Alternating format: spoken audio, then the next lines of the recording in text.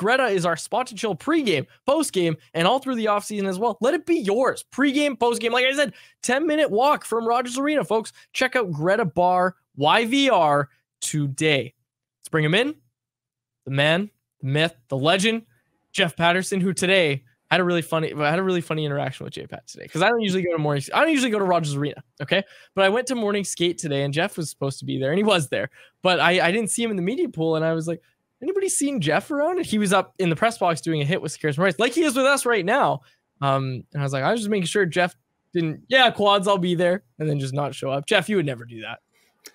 No, pretty responsible. That is one thing I can hang my hat on. But you're right. Like, I didn't expect you, because normally you would text me and say, hey, I'm going to be at practice as well. So finished up with Scarce Price, raced downstairs, was worried that maybe I had missed something. And sure enough, I had missed Casey DeSmith's scrum, but there was Dave. He was on it. He had the audio for me. Teamwork.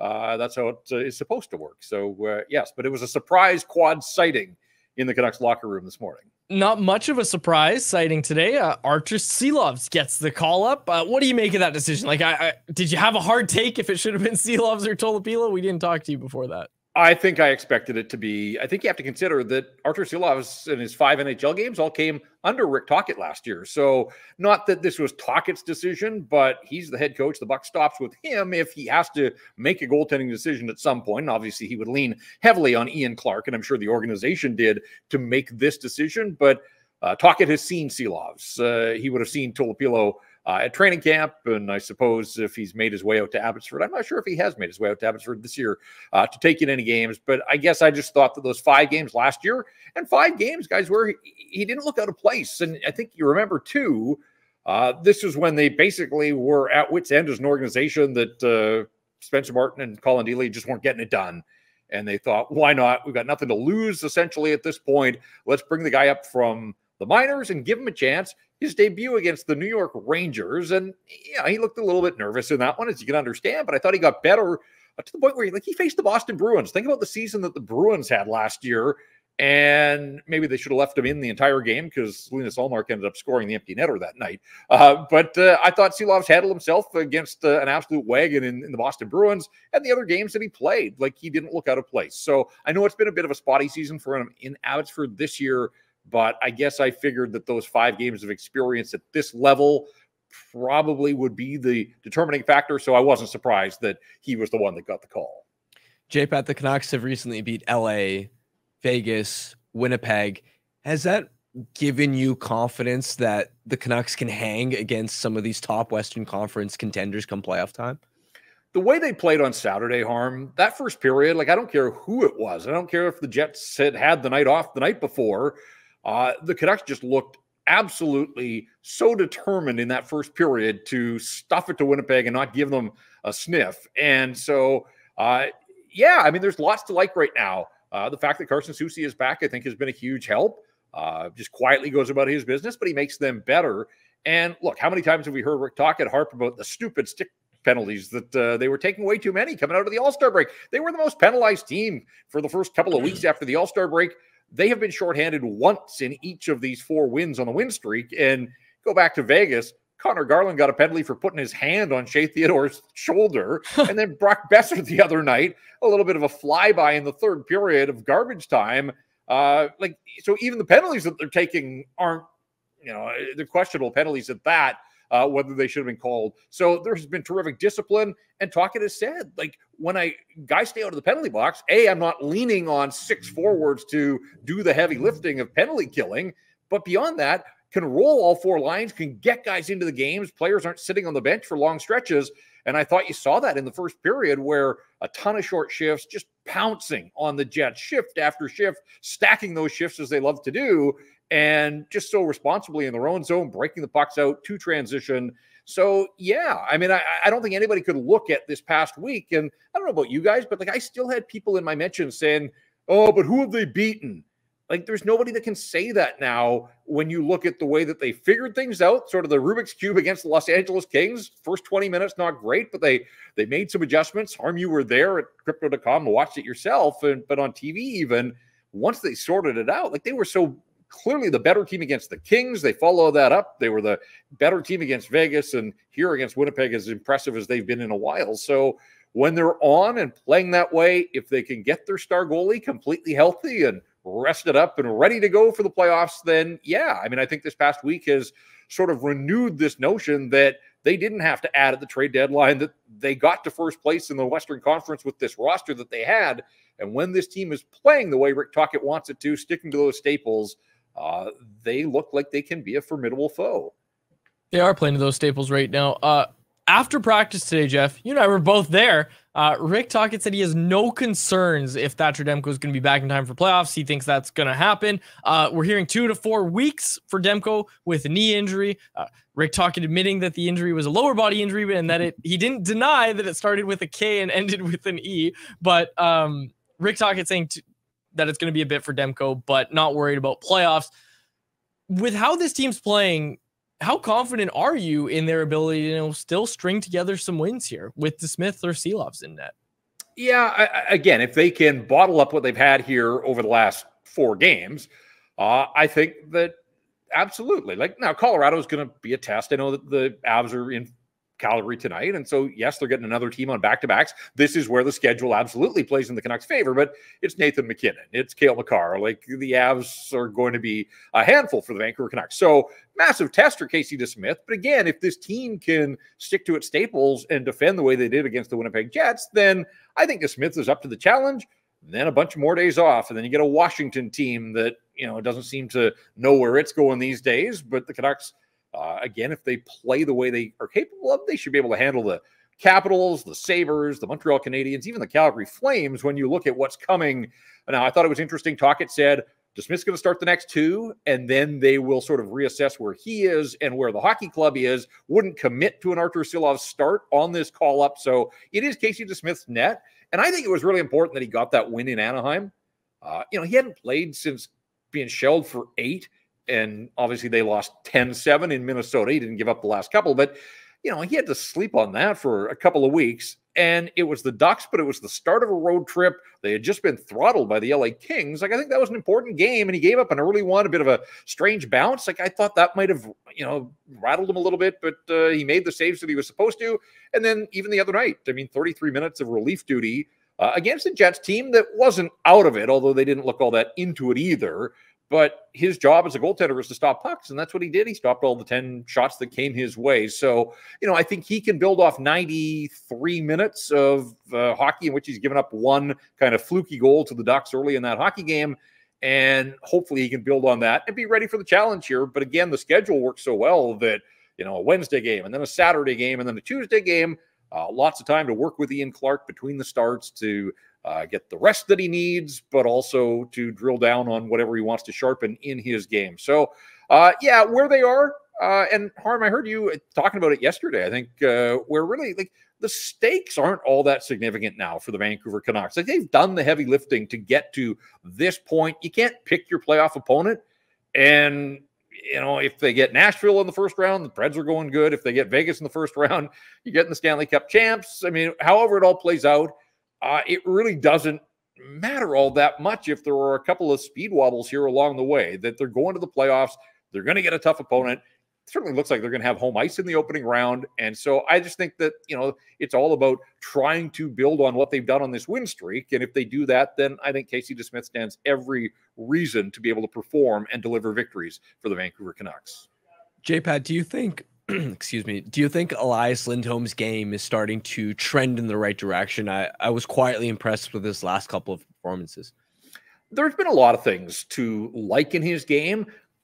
I guess he came with, and I don't want to say it's unfair because, the numbers are what the numbers are, but he's not a 40-point, 80 or 40-goal, 80-point guy. He had that season. He's had 2 big seasons offensively in his NHL career.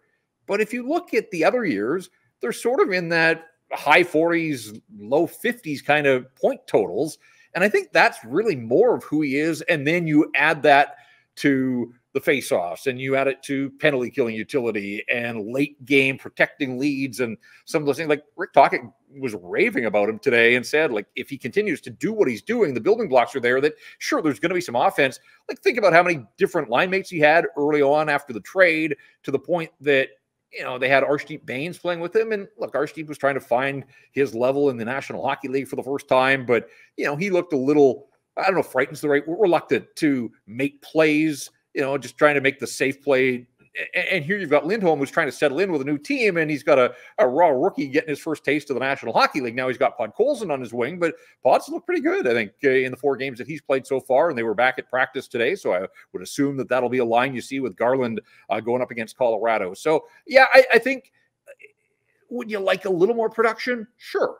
But this team scores enough goals. Like, when the other guys are doing what they do, they don't need Elias Lindholm scoring 2 goals a night. It's kind of funny that the games that he has scored, there have been multiple goals. But I think it's more those little things that coaches truly appreciate. And just listening to Rick Tocchet today, he seemed to give Elias Lindholm far better than a passing grade for his time here with the Vancouver Canucks. And he pointed to, late in the Los Angeles game, in a tight hockey game, that, you lose a faceoff, might wind up in the back of your net, but they've got full confidence, and his faceoff numbers are through the roof, and so are the other centermen. And I think that's a byproduct, that it's taken some of the pressure off Elias Paterson and JT Miller in some certain situations that they know they've got this ace in the hole right now, a guy that's winning 60% of his draws. So, it hasn't been flashy, but I think now that this team is starting to move back in the right direction, people can understand that, he is a part that's going to help them, but he's probably not going to be the first star on a lot of nights. That's just not who he is.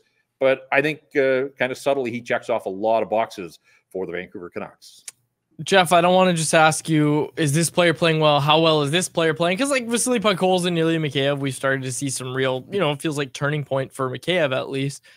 What I want to ask you is, this is something Harmon and I were talking about right before we went to air, was when Dakota Joshua gets back, who comes out of the lineup? Like, it feels mean to come up with an answer, but you have to come up with an answer. And again, I know this might be a question that's better suited for next week, because by all indications, Joshua's not coming back anytime soon.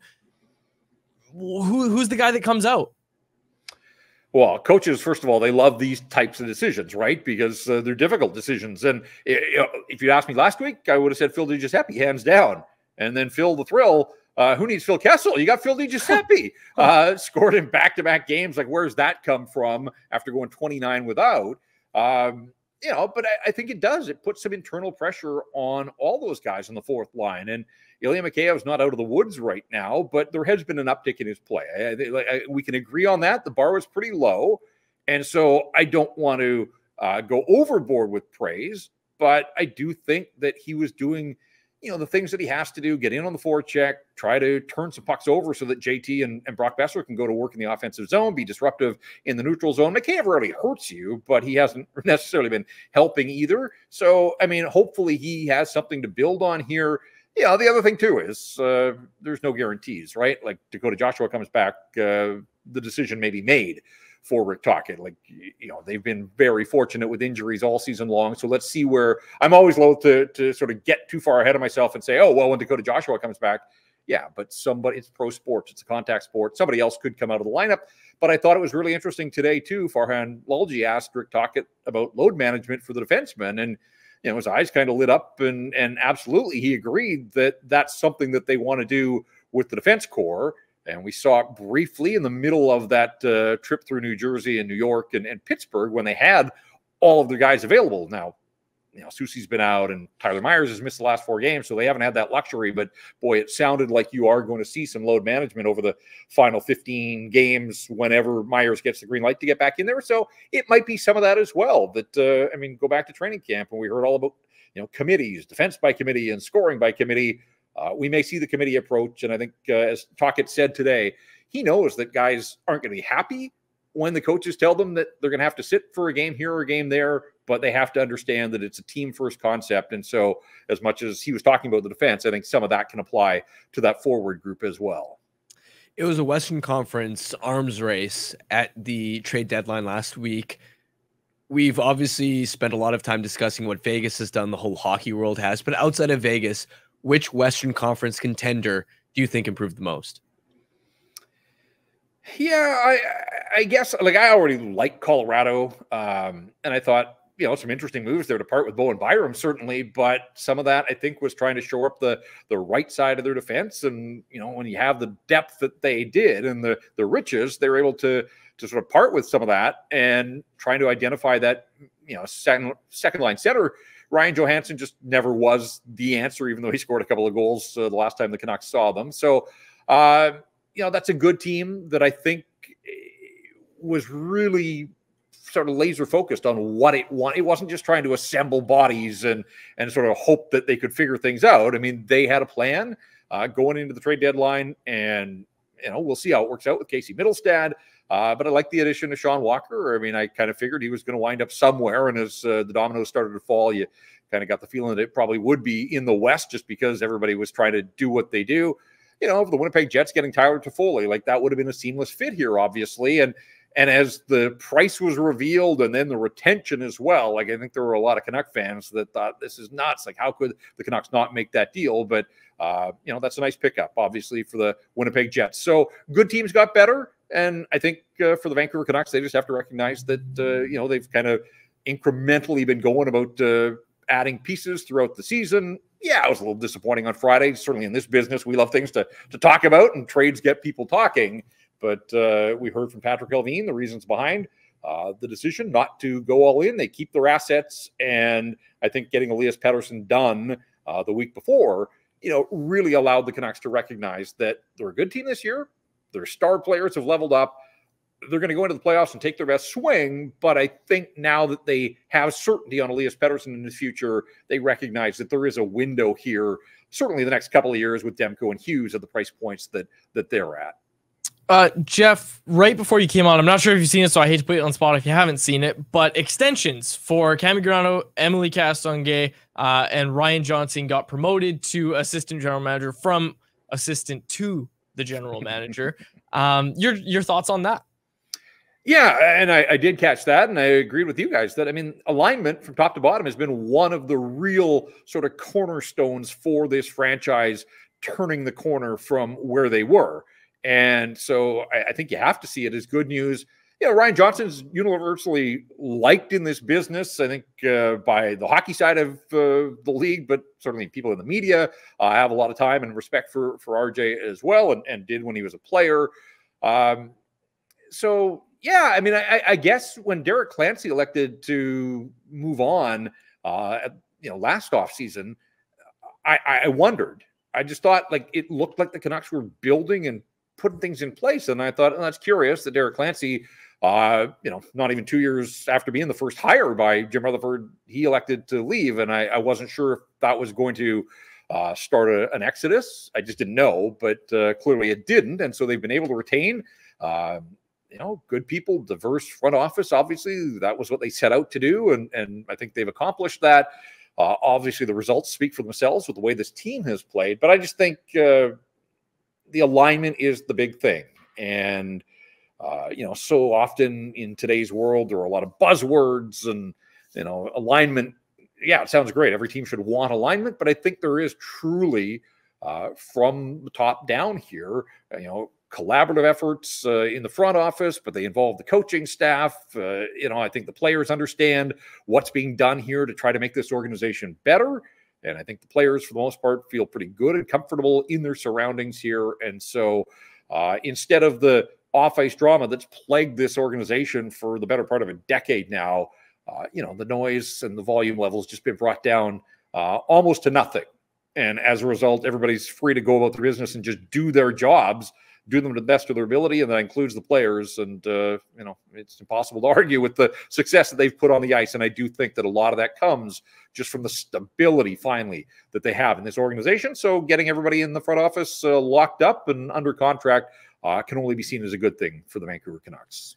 Last week in LA, the Canucks were practicing, and as they were practicing, I saw Patrick Elvine and Filip Hronek's agent, Alan Walsh, having some conversations. And I believe since then there have been reports that the Canucks have tabled some type of contract offer to him. When you think about Hronek's next contract, how strongly do you feel that the cap hit for his next deal needs to come in below Hughes's, I believe, $7.85 million AAV?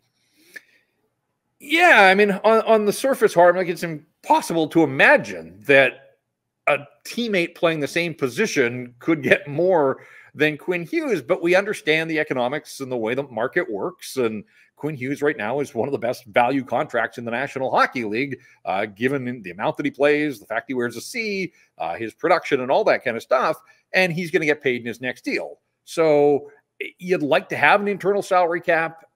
I don't know. I mean, a right shot defenseman putting up the points, playing the minutes, at the age that Filip Hronek is, he's going to be able to command a fair bit. And so as much as it sounds crazy to think that Filip Hronek could be making more than Quinn Hughes for the next couple of seasons, I think it's going to be tough for the Canucks to make that fly and keep that number under Quinn Hughes' salary. So we'll see where it goes. Would love to know, I mean, wouldn't we all, an initial contract offer. I would imagine that you start low and sort of negotiate from there. But yeah, it's going to be fascinating, but at least they've got the cost certainty of Elias Paterson. That was the big domino. And I don't know what's going on here, but they're doing audio tests. They're getting ready for tomorrow's playoffs. Well, I feel like, we got where the streets have no name. I feel like the players are going to come filing back out onto the ice a couple hours after practice. So, yeah, you never know what you get. You hang around Rogers Arena long enough into the afternoon, you never know what you're going to get here at the rink. I'm just waiting for them to test the goal horn in the middle of one of your answers, just that fairy horn. We'll wrap it up there, Jeff. But tomorrow it's Colorado, Vancouver. Who is on rink wide with you tomorrow night? You know what? It's been a couple of days off. I have left the hockey world behind for these last couple of days, ventured up to Whistler. I don't even know. I'm going to have to go and find out. If it's neither one of you guys, and I'm assuming from the question that it's not one of you. Well, it was Farhan on the weekend. It might be time to get Irf back into the mix. We'll see. But I'll have a co-host. That much I know, and looking forward to it. I'm looking forward to seeing this 2-day break. Will rest serve the Canucks well? Casey DeSmith, obviously, and I just love watching Nathan MacKinnon do his thing, and it's the only visit of the season, at least the regular season, from the Colorado Avalanche, so it should be fun. 7:30 start tomorrow night. As we've learned in previous times on this show, it might be me, even though I asked who your co-host is. It very well might be me. Jeff, thanks so much for doing this. We really appreciate it. All right, guys, thanks. There he is, Jeff Paterson, who, as I mentioned, you can find on Rink Wide Vancouver after every single Canucks game. Jeff does a great job. I do a great job when I'm on that show. It might be tomorrow. I don't know. But yeah, it's funny. I actually started panicking for a second. I was like, oh, I didn't write down any dates. Yeah. I have one. I try to write it down. Obviously. Yeah. Saturday. I'm on Rink Wide Saturday with Jeff. Washington at Vancouver. I'm at that game. But 7:30 tomorrow. I think I have to go to the game. Wyatt told me I know. Oh no, you have to go to the game. Everybody gives me a hard time. Such a tough life. I just don't like taking the SkyTrain, like at 12:30 by the time I get out of there. Anyways. Oh, boo-hoo. Yeah, I know. Let me get the world's smallest violin for you. I know. Every time I bring it up, I'm always like, well, especially people listening to this show, they would kill for the opportunity to go to every game for free. And I get it. And then go talk to the players. I get it. Anyways, okay. Count your blessings. Yeah, dude. count my blessings. Yeah. Jeff Paterson. That was Jeff Paterson, who will also be at the game tomorrow night. Canucks Conversation is live Monday through Friday, every weekday at 2 p.m. over on the Canucks Army YouTube channel. Make sure you like, subscribe, and interact in the YouTube live chat every day with us, folks.